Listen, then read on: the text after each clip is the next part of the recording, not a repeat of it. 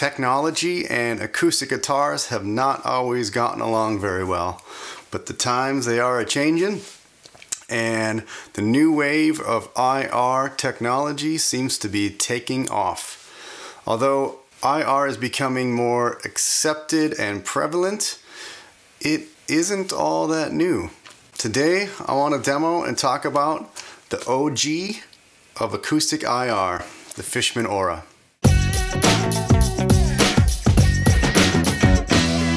I like to get right into the demo on the front end of these videos and then do most of the talking afterwards, so that those of you who just want to pop in and hear what the gear sounds like, you can do so and then move along. Don't bore us, get to the chorus, right?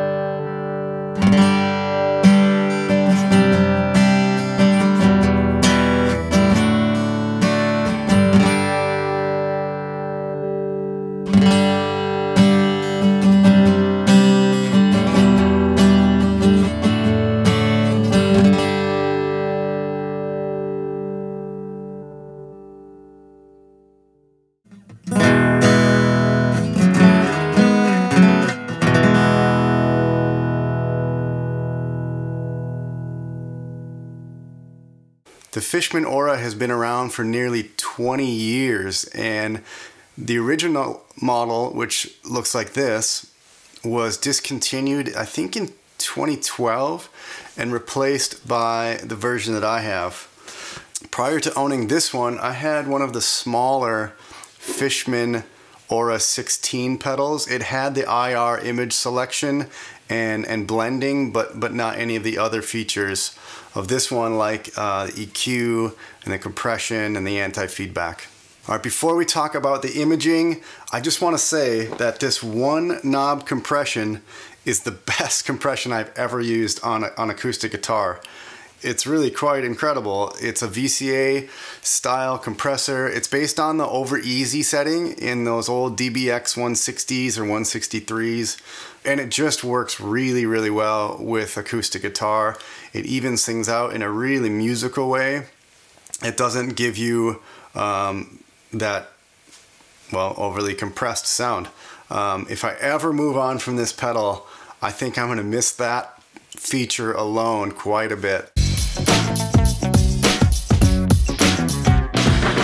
For those of you who don't know, an IR or impulse response is like a filter that gets applied to the pickup signal, and it contains information that represents the difference between what your guitar pickup sounds like and what a mic in front of that guitar sounds like. I'm a visual learner, so let's do a little elementary color lesson here. So your guitar pickup is represented by the color yellow, and the sound of that guitar recorded with a mic is represented by the color green. So the job of the IR, in this case the Fishman Aura, or any IR really, is to get from yellow to green.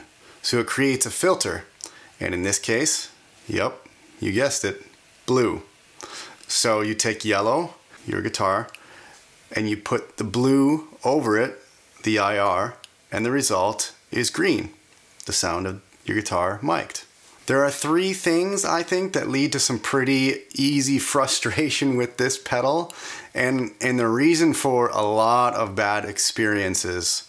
First, the Aura technology is designed to be used with undersaddle style piezo pickups, and it has significantly less effectiveness with a magnetic pickup or a body mount pickup or a bridge plate pickup. That said, I've actually had pretty good results with my guitar that has a trans audio amulet pickup. This is a soundboard transducer.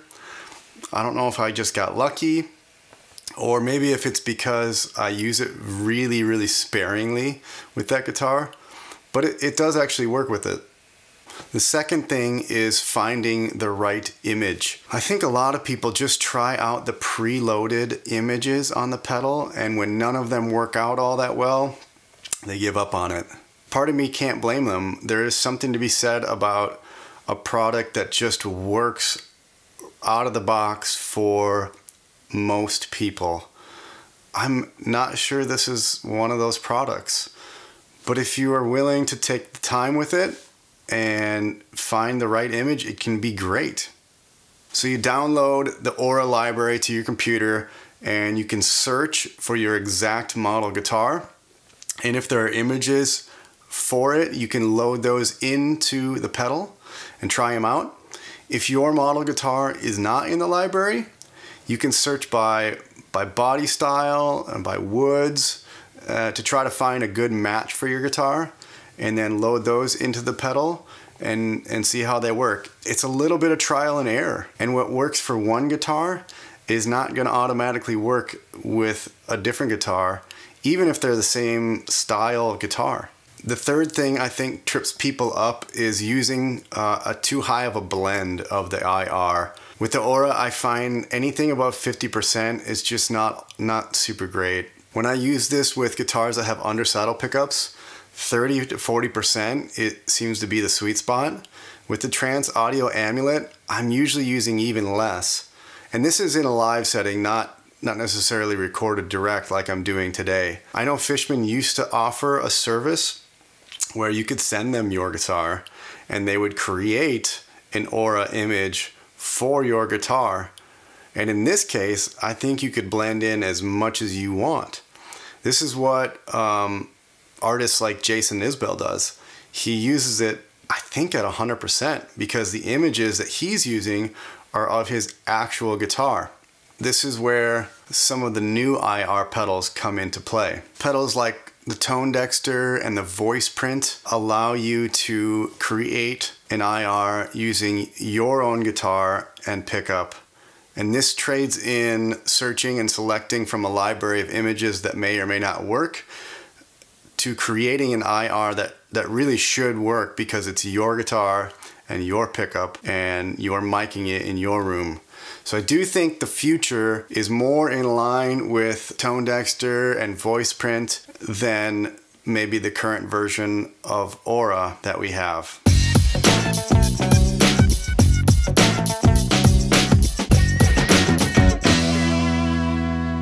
All right, that's all today.